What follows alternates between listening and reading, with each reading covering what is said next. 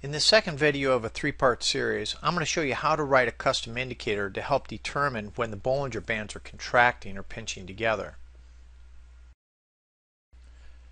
Let's begin by looking at this daily chart of Abbott Labs.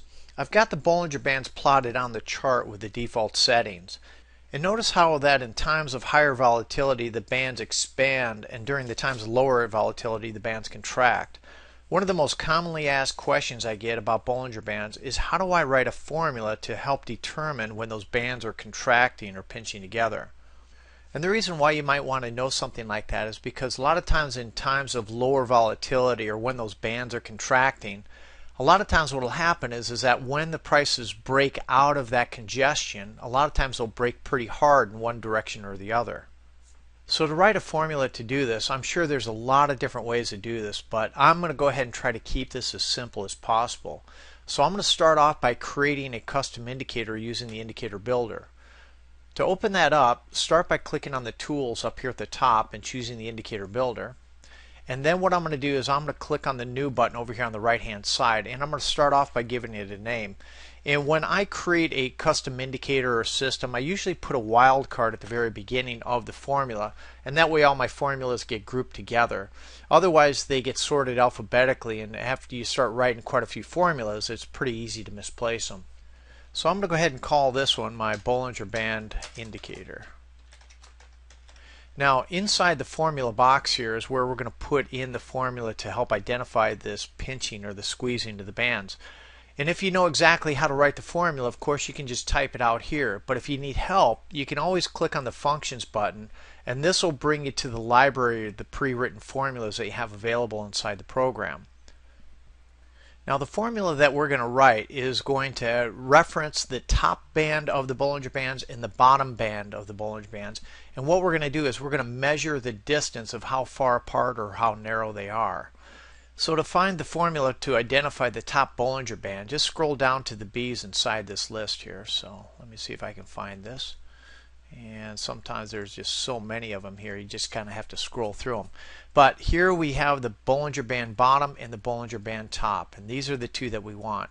So I'll start off with the Bollinger Band top. I'll select that one, and down here at the bottom I'll click on OK, and that'll paste it in here for us. And to identify the Bollinger Band bottom, I'll do the same thing. I'll go back to my functions library, and I'll scroll down to the B's again and find the Bollinger Band bottom.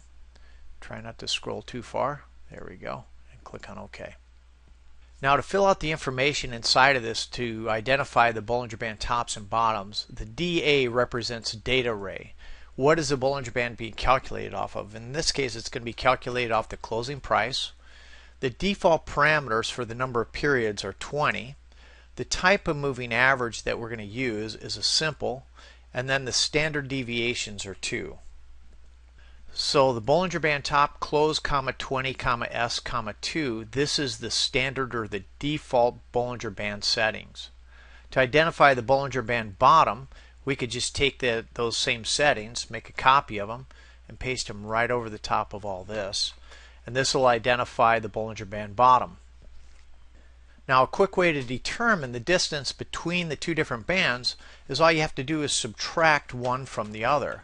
So in this case I've got the Bollinger Band top first, and I'll subtract from it the Bollinger Band bottom. And let's take a look at that. I'll click on OK, click on Close, and let's go ahead and plot this indicator.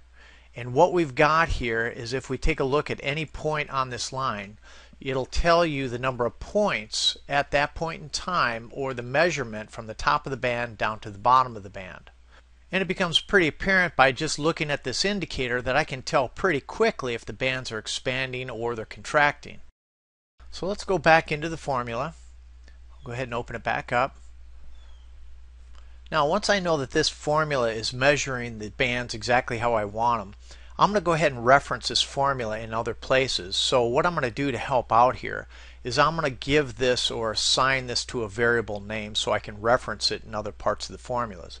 So to assign this to a variable name, I'm going to go ahead and create a variable name called B1, followed by a colon, an equal sign, and then at the very end of this I'll put a semicolon. And by doing it this way, I can now reference B1, and it'll reference the difference between the top and the bottom of the Bollinger Bands.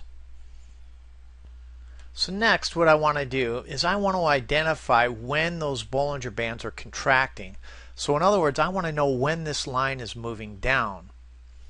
So to get started doing this, the first step in this is I just want to identify if the Bollinger Band is contracting or smaller than it was the previous day. So a way that I could write this, I could just say or ask the program, is B1 less than the previous day's value of B1? And to reference or find out what the previous day's value of B1, it'd be written as REF, open parenthesis, B1, comma, and then a -1. This will reference the previous day's value of B1. So I want to know if the current day or the current bar is less than or below the previous day's value. So we'll click on OK, click on Close, and now what we've got is we've got a binary indicator, and what this is telling me is that every time that this is plotting a value of 1, it's saying that the answer to my question is yes or true. So let's go ahead and zero in on a section here of our chart here, and let's take a close look at this. Now what this is telling me, again, I've asked it, is that is the Bollinger Band contracting or less than the previous day? And whenever this indicator is showing me a value of 1, I know that the measurement from the top band to the lower band is smaller than it was the previous day.